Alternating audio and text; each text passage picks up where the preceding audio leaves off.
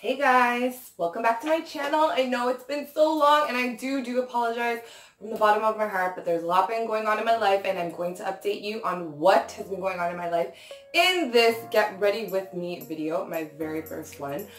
And it's the pumpkin spice edition. Starbucks, I'm going to try this for the first time. So let's just jump right into it. I've never done one of these Get Ready With Me videos, but I thought it would be a good way to kind of catch you guys up on everything that's been going on in my life, because there have been MIA, for those of you who have noticed, from YouTube. I haven't really been making much videos, and there is reason for that, so I will update you in this video. First off, though, first things first, I'm going to try this. I've never so I'm trying to see what the big deal is about the spiced pumpkin latte and whatever. I know like people freak over this stuff and I've never tried it. I usually just stick to like the same old stuff that I always get at Starbucks. So I decided today, because it's fall and because I haven't seen you guys in so long, I'm going to try it and let you know my thoughts. So here it goes.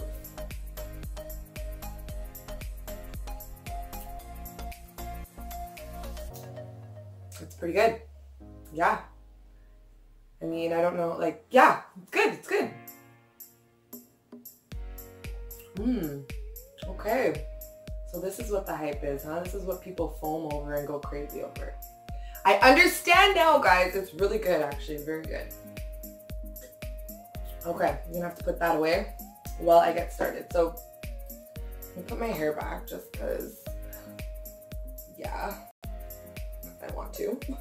It gets out of my face while I do this. So before I start, I'm going to put on this white leaf rose almond oil. This stuff, oh my god guys, it's so amazing. Like, I've been adding this at the beginning of all my makeup routine because I find it gives me that extra glowy look, like natural glowy look, and it's great for hydration for my skin, which I need because lately my skin, like, I broke out. Oh god, I don't know, it must be like that time of the month or stress or I don't know what, but I broke out and I find that this is kind of helping like with hydration and stuff. So I'm gonna go ahead and put that on. And yeah, okay, so let's update you guys on what's been going on in my life. So I literally haven't posted since my 4-month update that I did about M.I.A I, which was like beginning of the summer. So the rest of the summer, pretty much all July, we were dedicated to basketball. Carter had basketball like every weekend. Every weekend there was a tournament or games. So for the whole month of July and the first week of August, we were in a gym. And, you know, I'm not complaining. It's definitely, you know, ball is life in our family, but we didn't get to do as much stuff as we wanted to do. We did do some day trips. We went to Niagara, but I posted about that. We did a beach trip and just other like local trips. A lot of parks, pools, and stuff like that. But nothing like major. Nothing like so much. Nothing like going away or anything, unfortunately. But, you know, it is what it is. Carter, you know, he learned a lot and got to play a lot of ball and be with his friends, so he had a great time. And yeah, we just chilled and watched, and you know, I wouldn't have it any other way. I love watching ball, but I do wish that we were able to get out more to like beaches and do more barbecues and stuff like that, but unfortunately we weren't. So that's pretty much what happened in all of July. It was full of basketball and just day trips and stuff. And then in August, so I don't know, I haven't really shared with you guys, but Andrew's mom, she's been battling cancer for a few years now. She had breast cancer. She got diagnosed about 5 years ago, and she beat it, and then it came back, and yeah, it came back about a year ago, and it got progressively worse. So this past August, she found out that it was basically terminal. She was terminal. She didn't have much time left, so pretty much all of August was us spending as much time as possible with her. It was definitely one of the harder things I've had to, experience and the saddest thing that I've actually witnessed, like watching someone that's so close to you and that you love so much basically deteriorate. Like it was every day progressively, like she would just get worse. Like, you know, beginning of August, she couldn't really walk, she couldn't do much, but she was up, she was able to communicate, and and she was, you know, speaking with us, having conversations. It's just she couldn't really talk much and she wasn't eating as much. And then fast forward to a week later, she wasn't able to walk at all. She was barely able to hold a conversation without getting out of breath. She was barely eating. She was getting skinnier.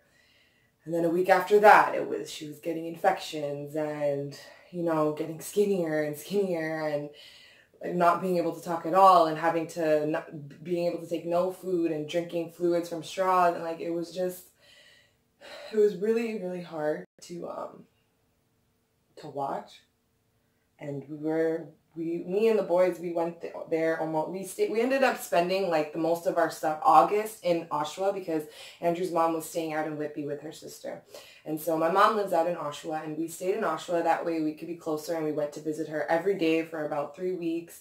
You know, we were there every day, the boys would go and visit her, you know, as much as they could. Like, they couldn't always be inside because she would get anxiety and when there's too many people around, so they'd go out and play. But I think just us being there, like at where she was, it helped her. Like, she didn't always want us around because, you know, they're loud and whatever and she needs to rest, but the fact that we were there with her, I think that gave her some kind of made her at ease. So she spent the last month at Andrew's aunt's house. And if there's one thing that I did learn throughout this experience, it's that, you know, family is everything. Throughout that month, Andrew's family literally dedicated their lives to taking care of her. I know in some cases, some families, like, they're not as fortunate. They can't take time off work, and for whatever reasons, they're not able to be there. And so some people end up having to put their family members in palliative care or whatever the case may be. But Andrew's mom was fortunate enough that she has 9 siblings that all coordinated schedules and were able, someone was always with her at all times, which I thought was really special.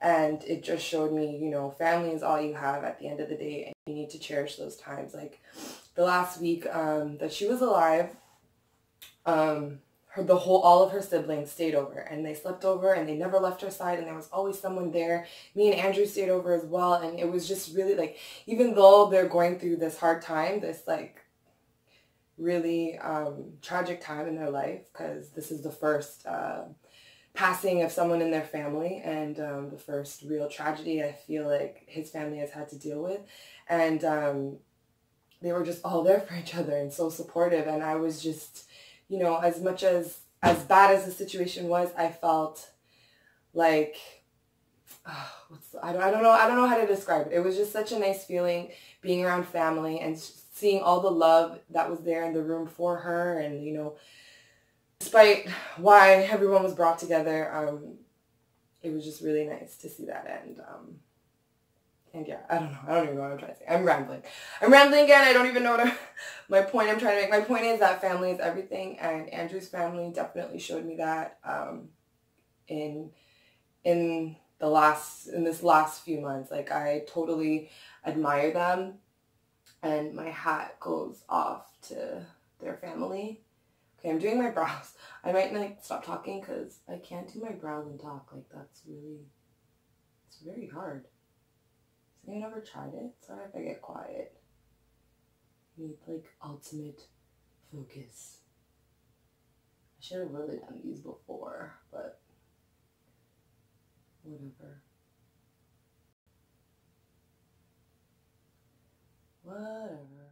So, yeah, Andrew's mom, she did pass end of August. I think it was the 24th or something like that. And it was hard. Like, you know, when we've been expecting it, we knew it was coming, but it still doesn't really prepare you for when it actually happens.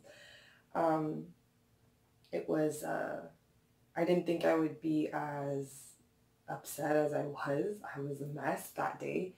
And, you know, it's funny, like, Andrew, I thought he was BMS too, but he was the one kind of holding it together for everybody. And I don't know if that's because he felt like he needed to be strong, or if he just kind of already has been coping with it and has accepted it for a while now. But that day that it happened, oh man, like, he just showed me another side of him, and like, I love him even more for that moment that I was able to witness, like seeing him be that man that he was that day. It was special. But yeah, the ceremony was beautiful. Carter actually said a few words. That's another thing too, like dealing with death, someone who's so close to you with kids. Like the kids, they kind of understood. Well, Mello had no idea, but Carter kind of understood, but he's very reserved and doesn't like to talk too much about his feelings. So you could tell, like, when we would go visit her at Andrew's aunt's house, like, he wouldn't like to get too close, or, you know, like, it's not like he was scared, but he just didn't know how to act around her. And you know, after when it happened, I think he was shocked. So when it happened, she had been staying at the house for a month, and then the day that she passed was the day that she got moved to palliative care. The family decided to move her to palliative care because they thought that would be best for her. And she wasn't even in palliative care for like an hour, 2 hours. She passed like within a few hours of getting there. But when Carter had said bye to her, or, you know, seen her leave, and when we later told him that day that she ended up passing, I think he was a bit shocked. He didn't think that it would happen that fast. But, you know, he took it really well.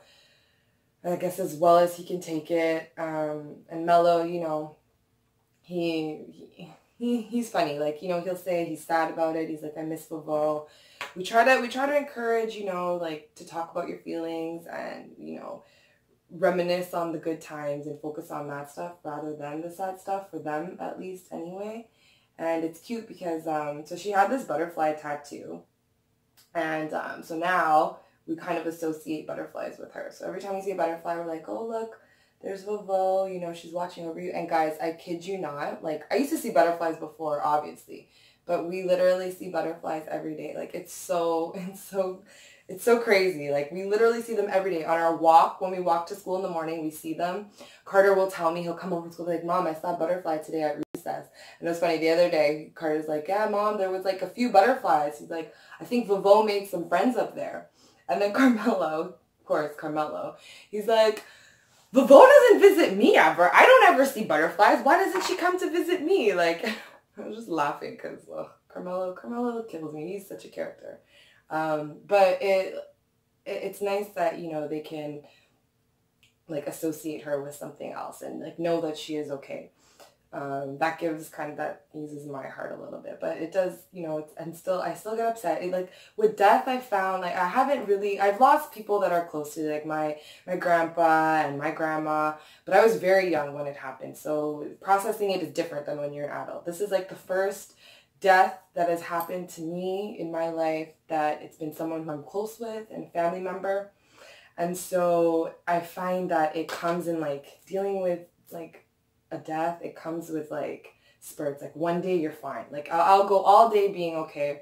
And then the slightest thing, I'll think of something that reminds me of her and I'll just feel so sad. Like just, you know, I don't know, like upset, and it's just, it's a weird thing. But then, you know, after you feel upset, you try to think, okay, yeah, but you know, like the good times, like, oh yeah, I remember when she did that, or, you know, I remember when this happened. And then when you remember that stuff, it's just like, oh God, like that's never going to happen again. I'm never going to be able to talk to her again. I'm never, you know, that stuff. It's hard. It's so messed up. It's hard to cope with. Like, I'm sure some of you who have, if you've ever lost somebody, like you can relate maybe to what I'm saying. Like, it's just a weird thing. And, you know, it's probably going to be like that for a while, you know, these spurts, like up and down, like I'm okay, and then I'm not okay, and then I'm okay, and I'm not okay. And it's like that.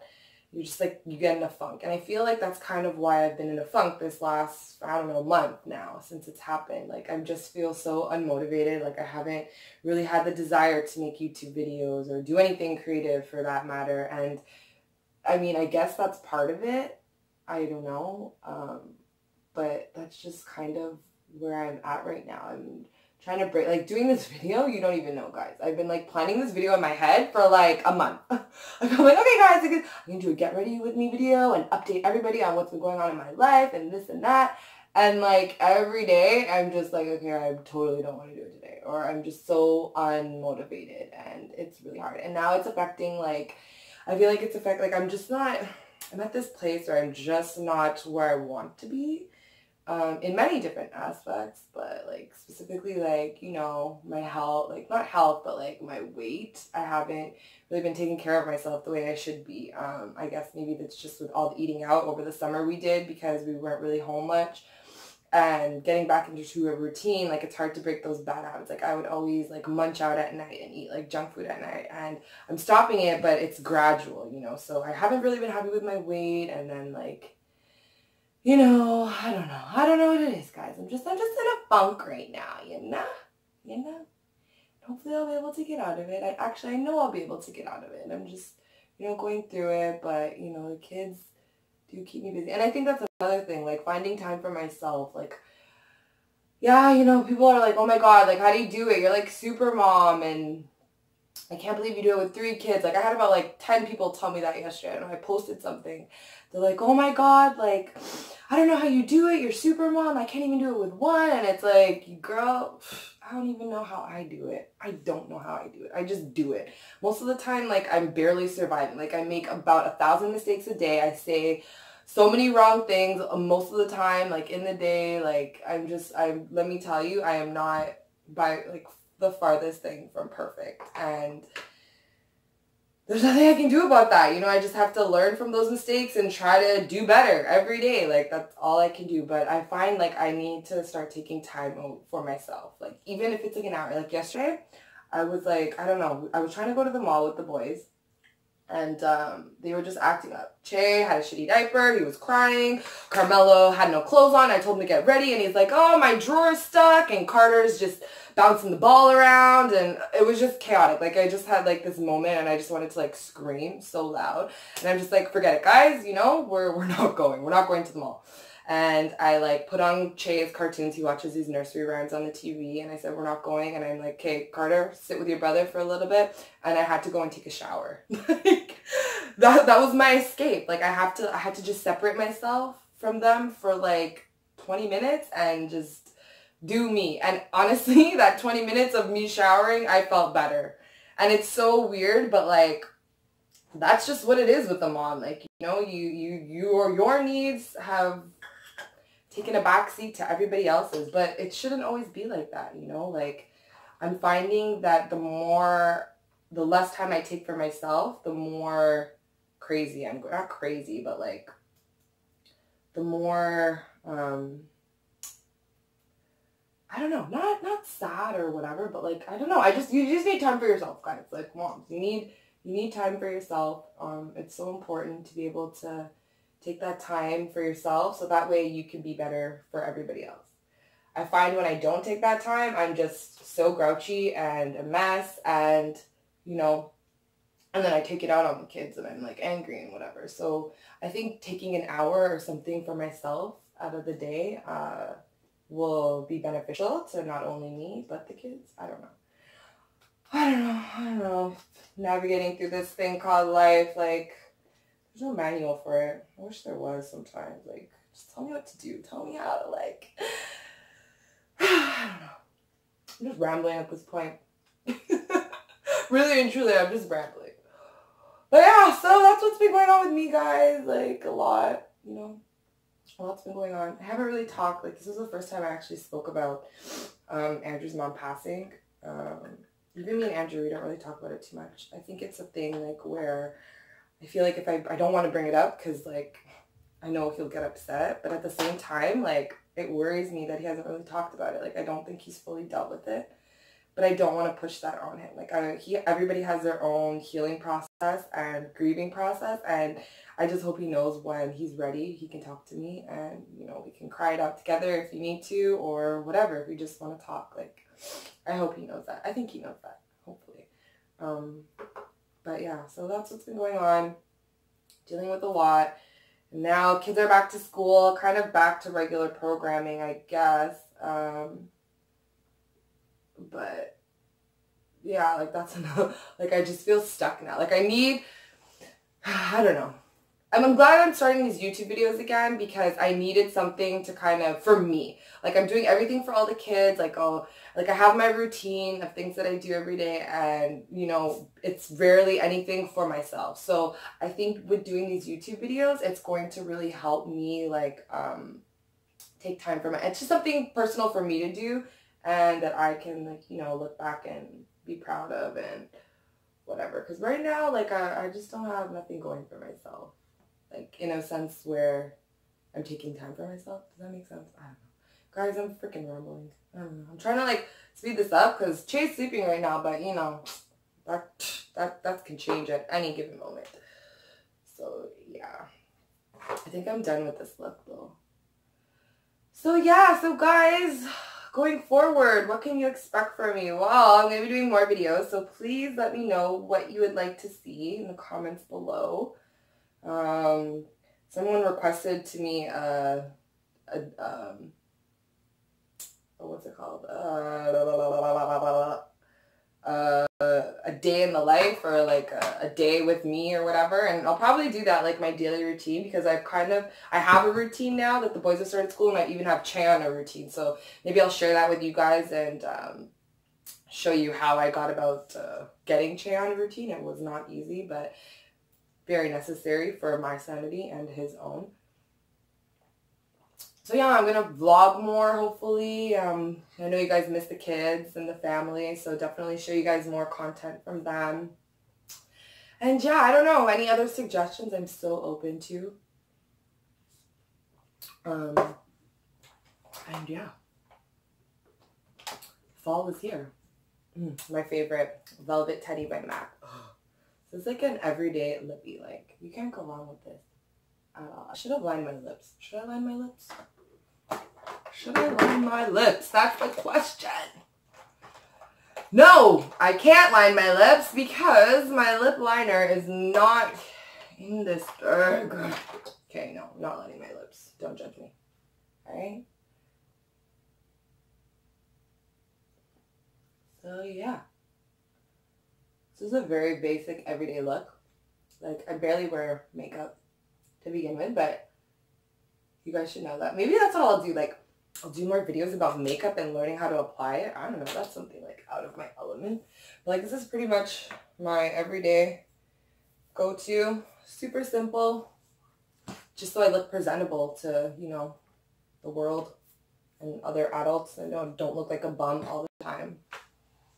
Anyways, guys, I think I'm gonna wrap this video up before I start rambling some more. Thank you guys so much for watching and listening to me and dealing with me. I know it's not easy at times, and I ramble and I'm all over the place and I'm here and I'm there, but my mind is literally like jumbled and jambled, whatever. So it's hard for me to collect my thoughts sometimes, especially when I'm doing it on a time limit. I should probably have like keynotes right now. But anyway. Thanks for watching, guys. Don't forget to like, subscribe, comment down below any other videos you want to see. Give me some feedback maybe on coping tips on how you dealt with grief. Like, I'd really be interested into hearing that because, you know, dealing with it with kids and talking to them about that, and dealing with it with your spouse and with yourself. Like, I'm really interested in hearing how other people have coped with tragedies or anything in their life. That'd be great. As always, thanks for watching, guys, and stay tuned for my next video.